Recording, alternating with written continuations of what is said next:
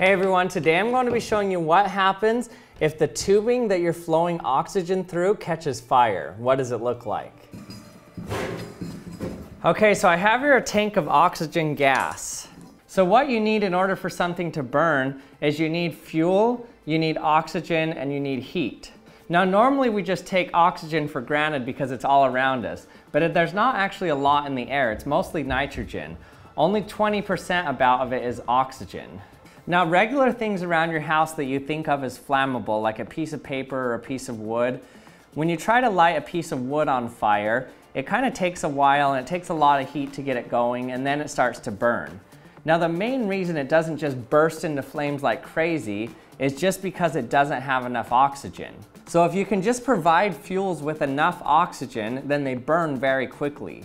So for example, the explosive nitroglycerin already has oxygen and nitrogen in it, and it doesn't rely on the oxygen from the air, so that's how it can explode and react so fast, because it just reacts with the oxygen and nitrogen molecules already contained within it. So what that means is that you can basically turn anything into a mini explosive by just adding more oxygen to it. So for example, if I just burn some sugar mixed with baking soda, you can see that it's not that flammable by itself. It burns for a little bit and a little bit of ash comes out, but then when I add oxygen to it, you can see how much more violent the reaction is. It's extremely hot, extremely bright. So it looks as though the gas coming out of the end of the tube here is flammable, but that's not what's flammable. The fuel is the sugar, but we're just providing it way more oxygen so it can react much faster. So oxygen tanks like this are used in labs all over the place. And one danger with these oxygen tanks is using plastic tubing like this.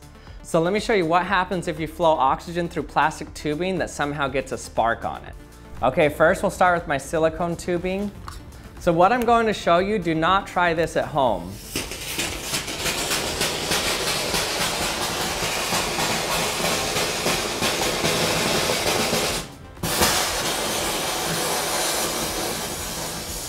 So what I showed you right there was basically the perfect ratio of fuel to oxygen. It gets extremely bright and extremely explosive. But what if we turn up the oxygen even more? So now here's what it looks like if we use a higher flow rate of oxygen.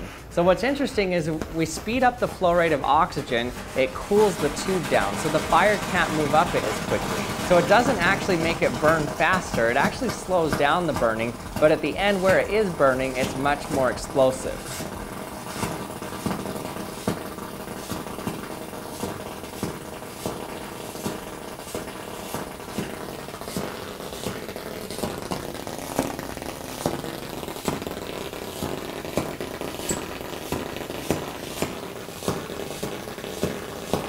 So when you have a high flow rate of oxygen, it's basically like a sparkler.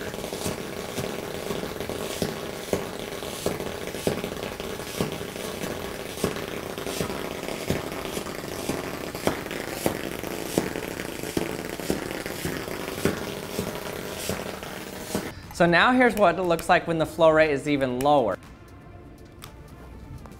So when the flow rate is lower, it doesn't cool the inside of the tube. So basically the fire could just move up the tube, burning the inner coating of the tube as it moves up.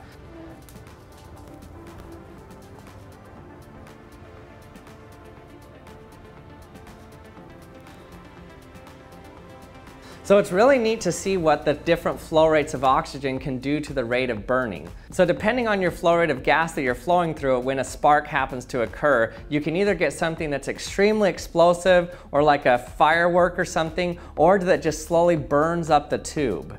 And then here's what a vinyl tube looks like with a medium flow rate. So not too fast, not too slow, just the right mixture. It gets extremely flammable.